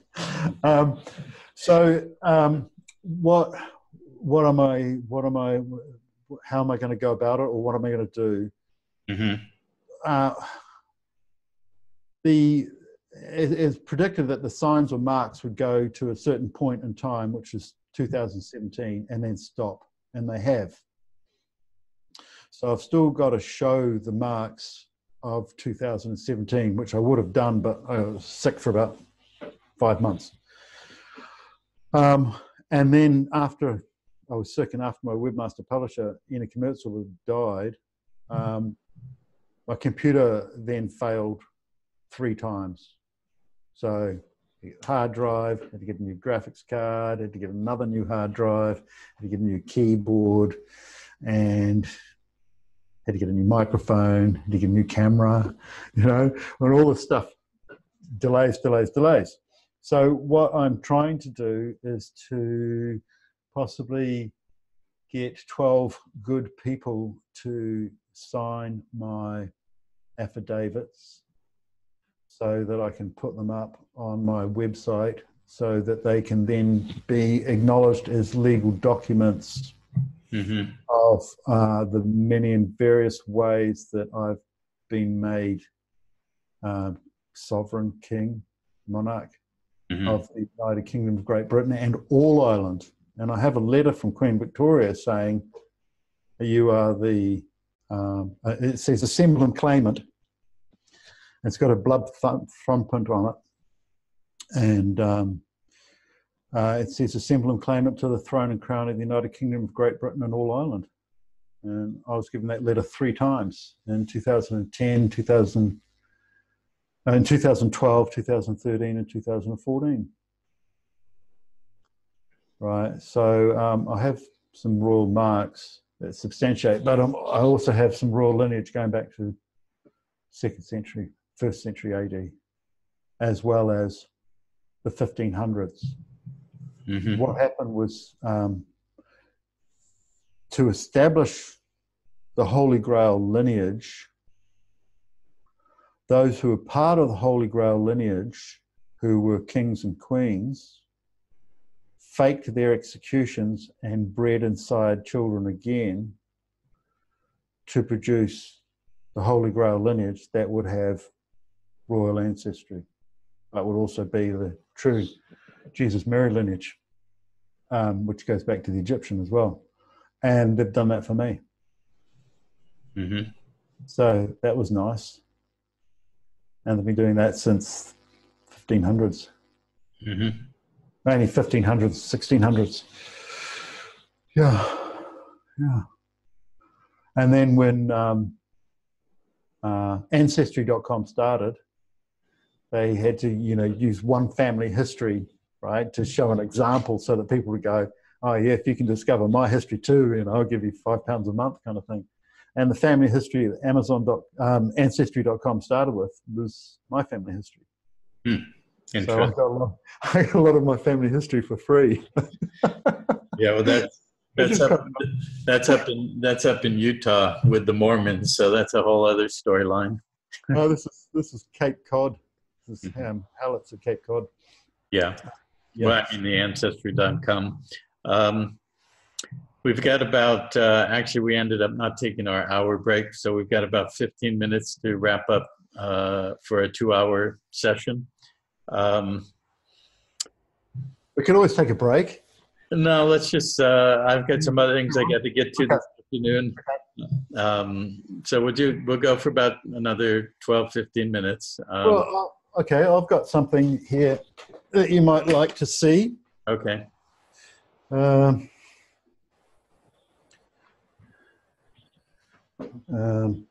got to move the screen. Yeah. Okay. Yeah.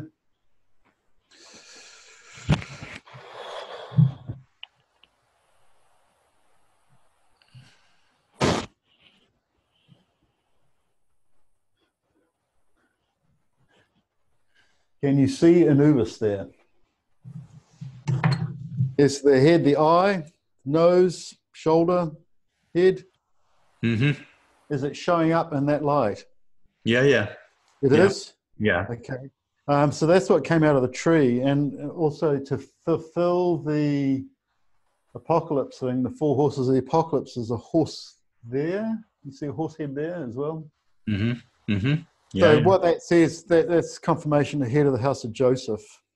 So that split, and from a bit of the tree that remained standing was a lion's face, half a lion's face and half my face, right? Yeah. And as the Bible predicts, it says it'll be a lion's face and a man's face, and a horse, and it'll be a monster with 1,000 eyes, which is an oak tree. If you stand under an oak tree and you look at it, it's got eyes in front, many eyes in front, many eyes behind, many eyes within. Yeah. Mm-hmm. It's an oak tree. It's just describing an oak tree, you know.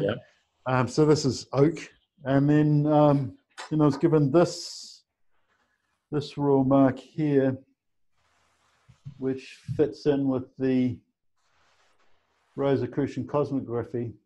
Mm-hmm. It is actually the key to the Rosicrucian cosmography. It just slots in twice, so that side and that side, yeah. Mm-hmm. And what it says is, focus. It says, pull it back a little bit. Prince Regent John, Duke Governor, Ports of the Algarve, and Duke Governor means king to be.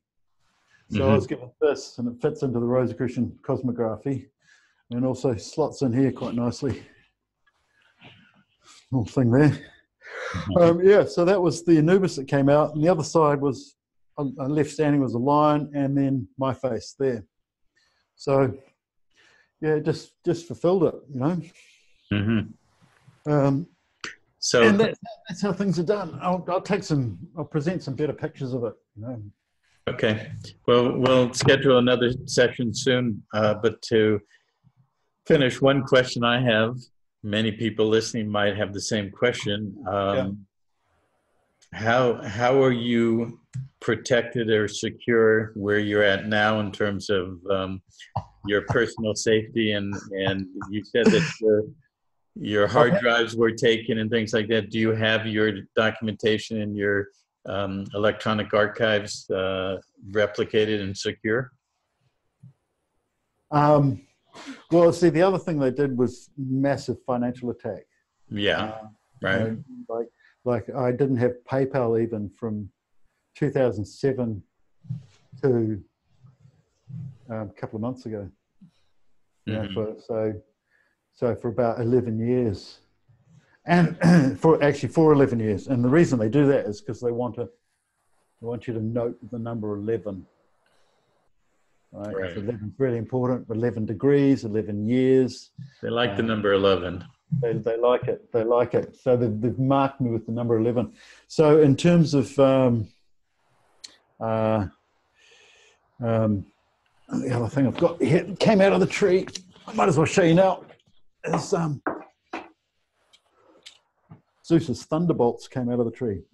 You know, from the okay. Mm-hmm.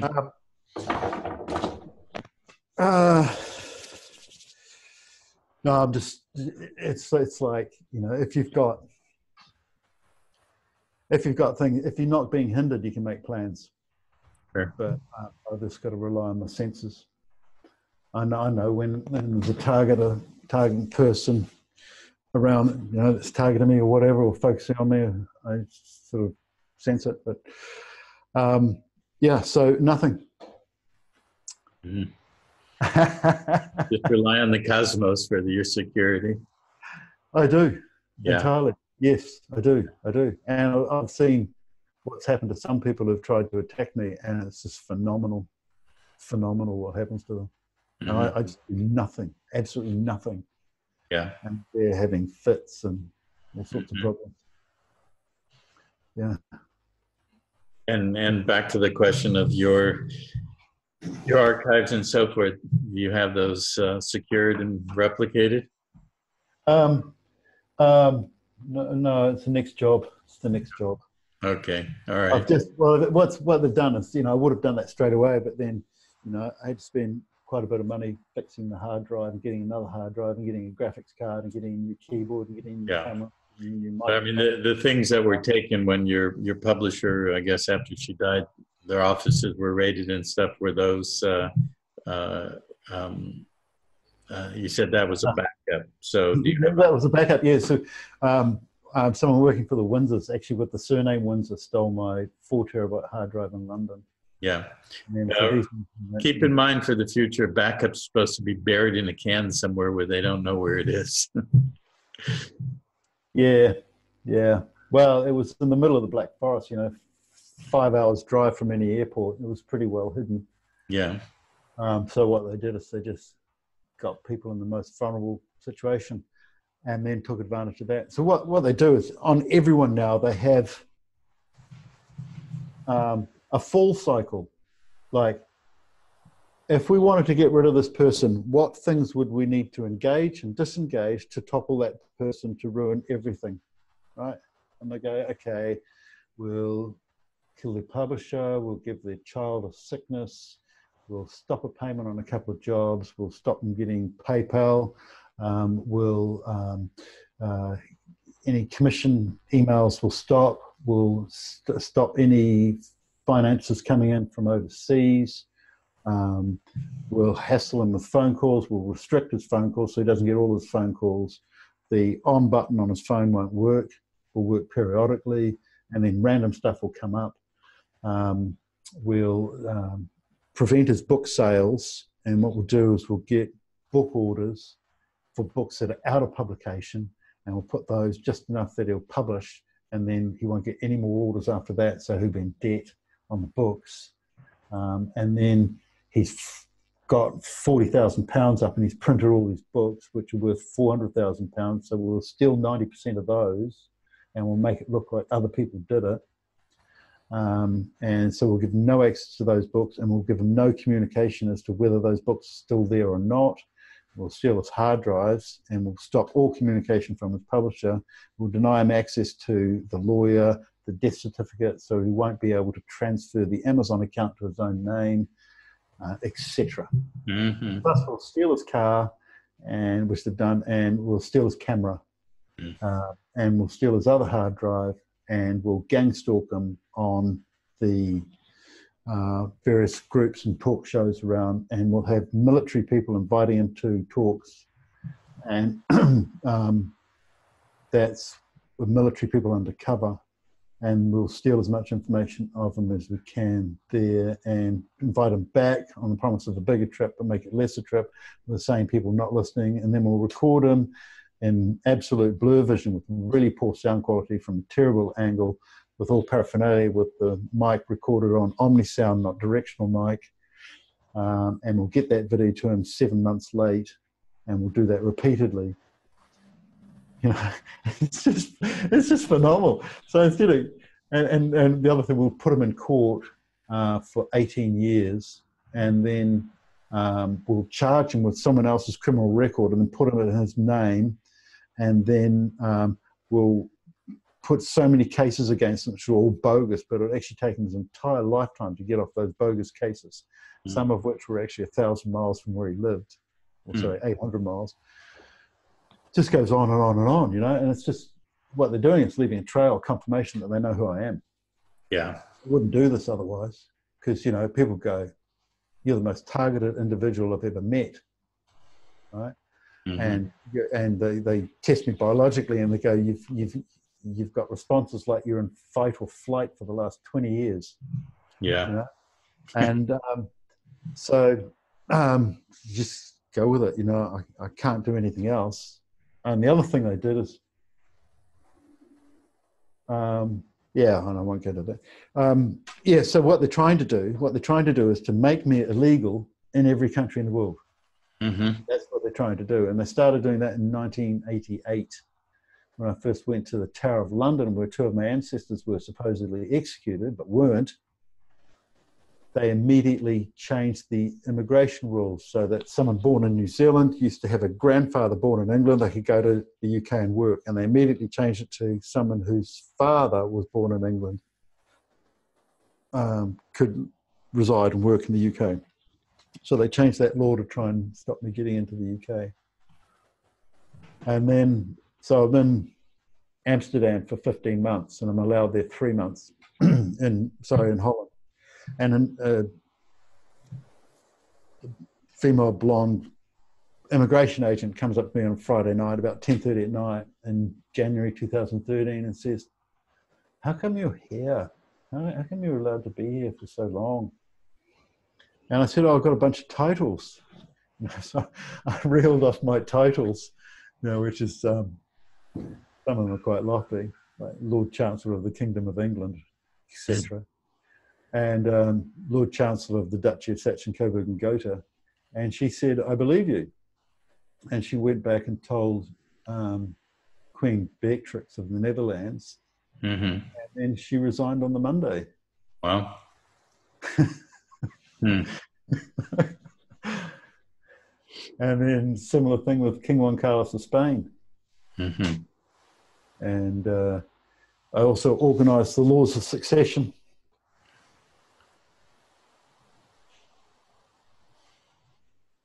Which I did in 2010, and then Queen Elizabeth enacted that in 2014 and backdated it to 25th of April 2013, which was the day I was elevated above her. Mm-hmm. So that's another abdication. Yeah. And I was registered in the Holy See as a member of the Star family, which means descended from Jesus and Mary, which all the royals of the UK and Europe try to claim descendancy from in order to substantiate their monarchies. Right. So yeah, I was going to bring up that sector, the church, the Holy See. We'll have to bring that in session number 2. Yeah.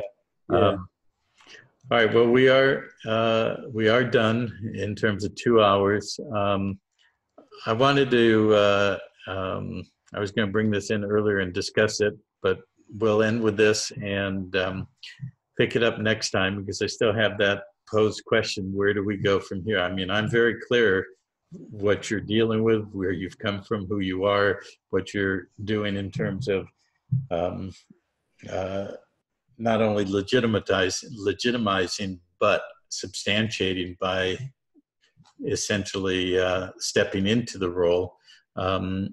Your position, because for me it still always gets back to the practicality. What are we going to do to clean up this world? I believe very firmly, I know very firmly, we are going to do that. We've already achieved what we need to ensure that. Now we just have to move through the last layers of resistance, which you've just described in the last 5 minutes. So I'm very pleased to meet you. And I wish to establish a very firm grounding of cooperation and collaboration. PanTerra and Gemstone are going to significant levels of what we're going to achieve. And behind my question about responsibility and what are you going to do, it's more what are we going to do, because I consider that question as an inclusive question. People who are really committed to seeing this world turned around are coming together, have already come together. And so I'm really pleased to make this connection with you. And so I'm going to finish with what I just looked at earlier before we started. On your new website, you have a quote under About. And this is a quote from the meditations of Emperor Caesar Marcus Aurelius Antonius, who ruled or was Caesar from 161 to 180. Quite possibly Jesus' great-great-great-great-grandson, as per your writing in The Hidden King of England, right? Yeah, yeah. So the quote that obviously you feel very strongly about, or you wouldn't put it at the top of about in your new website. I'll read it as, constantly regard the universe as one living being, having one substance and one soul, and observe how all things have reference to one perception, the perception of this one living being, and how all things act with one movement, and how all things are the cooperating causes of all things which exist. Observe, too, the continuous spinning of the thread and the contexture of the web. So what we've been talking about is the continuing spinning of the contexture of the web of the history of this world, that which is seemingly known, which is all a lie, and that which is hidden, which is now being revealed on the waves of the apocalypse, so that the first shall be last and the last shall be first. And so we have a lot of responsibility in that to move forward. There's code in that. The first shall be last and the last shall be first. And it's the last person to represent the end times New Age was Jesus, or otherwise known as Joshua, Emmanuel, John, Yeshua, John Ram. His descendants were the five good emperors. And what you just read from Emperor Caesar Marcus Antonio Aurelius was more spiritual writing than in the entire Bible. And he's an Emperor Caesar, and he's supposed to be a big bully. Yeah. Right?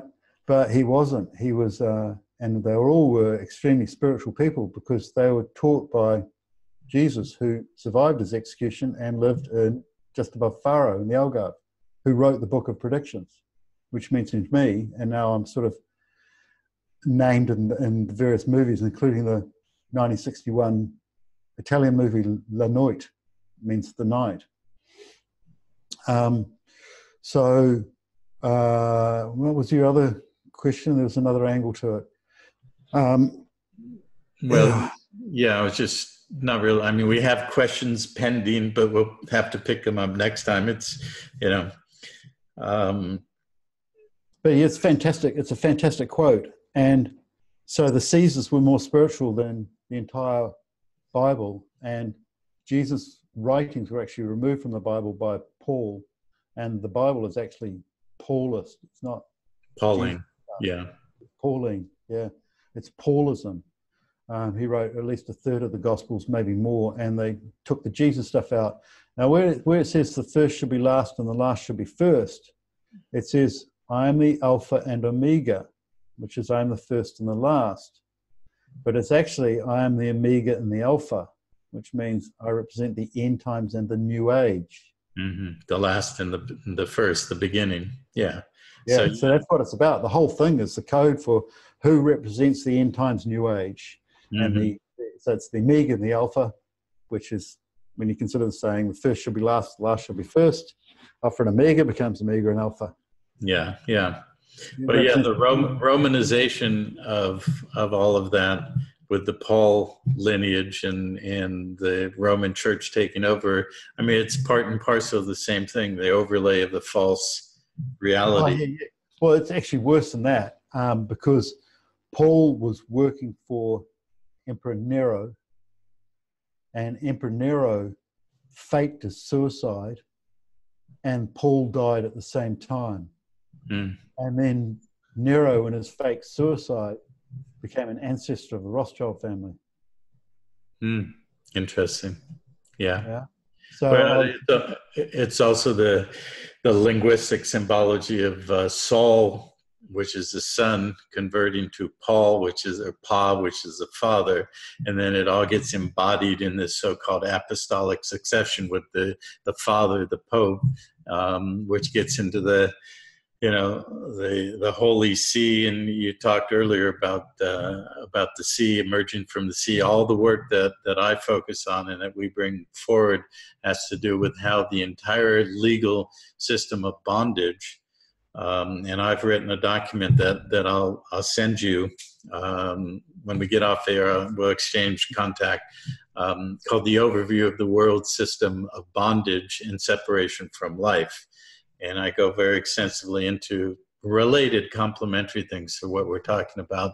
But it's all about being lost. And I know you talked about the letter C, or the word C is a homophone of the letter C. You've got the sea, S-E-A, as in the ocean, and then we're considered lost at sea when you get into the Cestui Que Act and the lost of a Cestui Que Vie, or the living beneficiary for the estate. And unless and until you return from being lost at sea and come back into the living, standing on the land, then you're controlled by the Holy See, which is supposed to be the seatus sanctum, the holy seat, or the apostolic succession, the seat of Peter, and all of that. So these are things I've studied for years. I'd like to have another conversation with you of where I've come through studying all this, seeing the symbology and the weaving of the web, the false web, because that quote that I just read is about the true web, the web of life, the web of creation, and who we really are here. And that's why keep posing the question, our responsibility and what we're here to do in re-establishing the true web of creation, the interwoven fabric of all living being and life and all of that. So the sea that we're lost in is the sea of commerce, with a capital C, or the letter C. And commerce is the false overlay of the bondage system and the monetary system, where we all become the bondage surety to the perpetual debt system and all of that. So I'll start sharing that with you. And it was Abe Lincoln that freed the black slaves, and then enslaved the whites and all of us. Well, yeah. Well, that gets into the 14th Amendment and the so-called Emancipation Proclamation. But, we don't have time for that now. But I'll send you that document, and I'm sure it'll give you some interesting insights, because, we've been with the Civil War since 1861. We've been under military occupation. And then once the third crown of the Triple Crown, or the Unum Sanctum and the Triregnum, was established in Washington, D.C., the District of Columbia, which is, Columba is Latin for dove, as is Dovid, which is a mirroring of David. So all of this Columbia stuff worldwide, the country of Columbia, British Columbia, District of Columbia, has to do with the image of the dove that people think means peace, but it's really this false Davidic line that's been usurped. And DC created the Triple Crown, or the third of the Triple Crown, with the City of London, which you go into in The Hidden King, all that detail of how all the markings, all the metrics of the geometry and all of that, which I found quite extraordinary. And it substantiates what I've studied and come to understand for years about what the City of London is and its function with the Rothschild Bank and the Bank of England, and the law and the bar system, and the Temple Bar, which you talked about.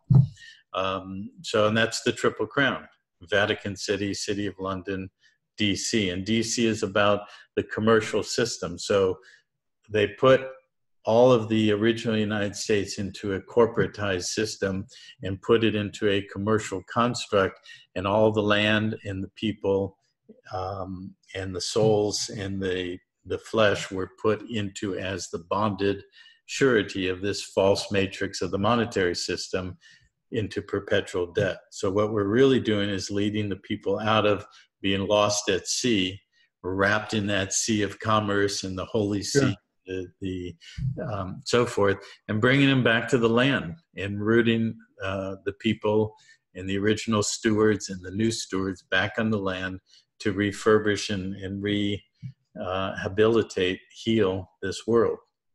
So that's I think behind my question when I say, where do you see yourself going in your role and so forth? And so yeah, I think that the way they did that in the Bible was Jesus walking on water.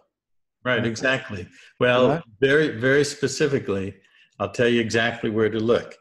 It's in the book of Matthew, chapter 8, verse 22, where it says, Jesus said to his disciple, who said, I need to go see my father who is dying. And Jesus said, let the dead tend to the dead, because the entire global system is a system of civil death.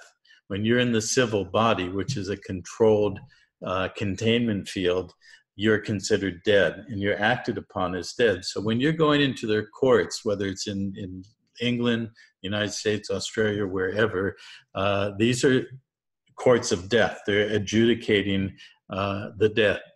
Okay, and it goes back to Egyptian, which I go into in the overview document.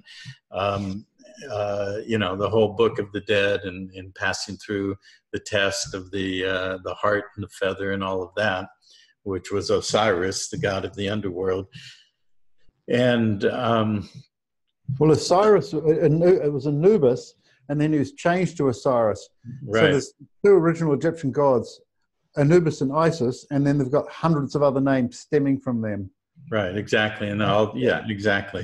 But what they did with me and the walking of the water thing is they enacted that for me, and they built a floating platform about 170 meters from me for me to walk on water in exactly the same place that the apostles rode and where Jesus was standing, and then to land. And then there's a place that you can stand on the water and on the land at the same time. Right. Okay. Right. And it's all predicted in the Bible. And then they opened it symbolically on my birthday. Right. And then the person who invented it's called a mulberry. And the person who invented it is Vice Admiral Sir John Hughes Hallett, as in John Who's Hallett. Who is Hallett? Yeah, John Who is Hallett. Hey, John, who is Hallett? Yes. Yeah. And they say there will be no one called John in his family and in his family history, and everyone will be amazed at how his name is John. So what they did is they built the mulberry floating platform, and the person who invented it was John Who's Hallett. Okay. Right? And then so back to Matthew 22. So he says, let the dead tend to the dead. That's describing the entire global legal monetary system and the system. Yeah, well pointed. But then the very next verse, they're suddenly on the Sea of Galilee on a boat.